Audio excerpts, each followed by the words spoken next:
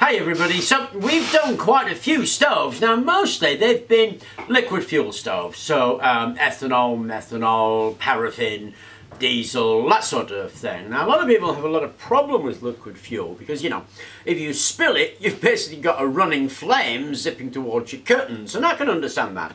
I quite like solid fuel. So I quite like sticks and bits of old wood, and of course we work with a lot of that stuff, so we have a lot of that stuff kicking around. And there's plenty of places you can go and pick up some dead sticks. So I was thinking, okay, it'd be really useful if we could make an easy to make stove that burnt wood sticks efficiently. Now of course there's lots of those, they're your usual bean can rocket stove, but I thought I would challenge myself a little bit and see if we could make that out of stuff around the house that people could make. So I've collected a few bits together. This is a toilet roll holder. So we've got a toilet roll holder, a couple of cake tins. These are loaf tins. We've got a couple of loaf tins. These things are drinking straws. They're actually stainless steel drinking straws that you can buy in the pound shop. It's £1 for 4. And then I've got a cookie tray. So we're going to use a cookie tray. And then finally, this old pan that I drilled out for, oh hey, it was a flame device of some kind or other absolutely ages ago. So I'm going to see if I can turn that collection of junk into a usable stove that will use sticks. Okay, first things first, let's bend this.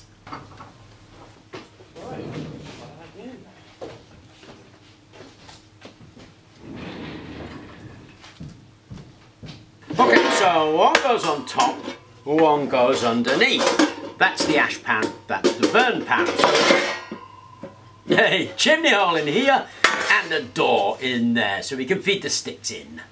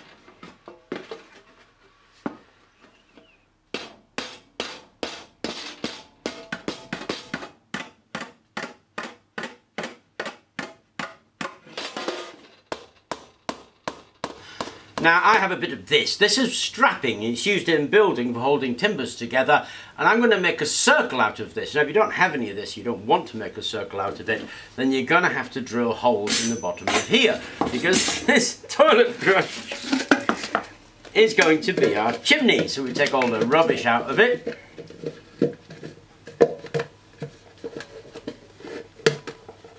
Get that in a minute. And that will fit on there like that, and then we'll have to cut that bottom off. If you do that, you're going to have to drill holes in here. Now I'm going to make this circle.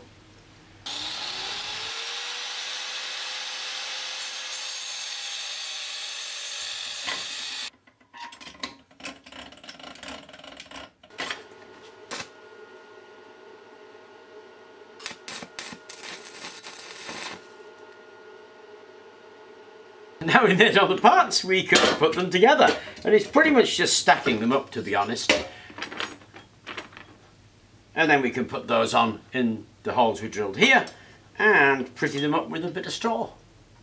Okay, that's that section bolted together, and there's the bottom part that we made. Now it goes together like that, but it goes together with that in between it, like that. So this makes a rest for the fire. This is your ash pan, and this is your top chamber. And of course we've got to bolt that together, and there will be gaps because of the wire. However, we have this. Now it says on it specialist materials, but actually I just bought this in the big box store, B&Q.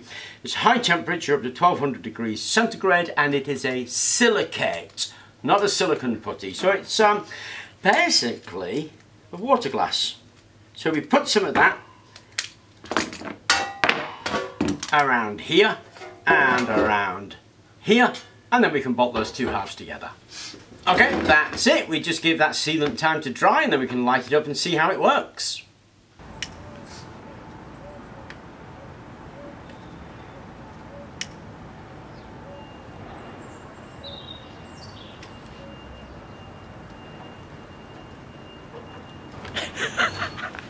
There it is, earning its name, Rocket Stove.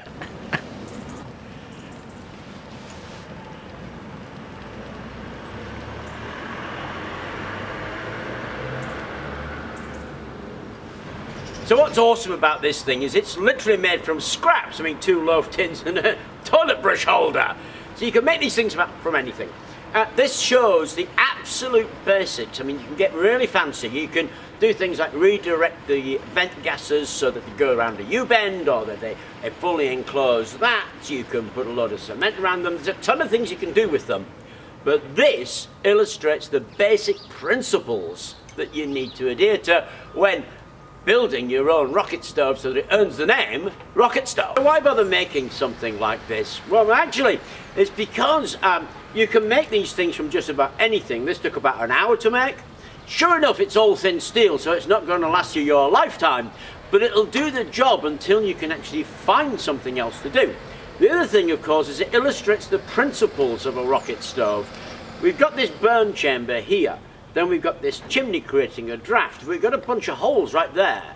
So what happens is the wood gets hot, it pyrolyzes, there are wood gases given off, and if they don't burn, they go straight up the chimney. Putting that there gives it the extra oxygen all those gases need to burn, and so we get a more complete burn. But the key to it is this holes here to allow that gas to burn. So we need a length of chamber that we can get some kind of pyrolysis. We need holes so we get some extra air, and then a length of chimney to create a draft. And you can see that there's no smoke coming out of here at all. The other thing is something like this could actually just be stuck in a normal fireplace. So you've got a conversion you can do relatively easily to make a rocket stove that will fit at home. So that's why I made this, for those reasons. Anyway, it's working a treat. I hope you enjoyed the video. Thank you very much for watching, and please do remember to like and subscribe.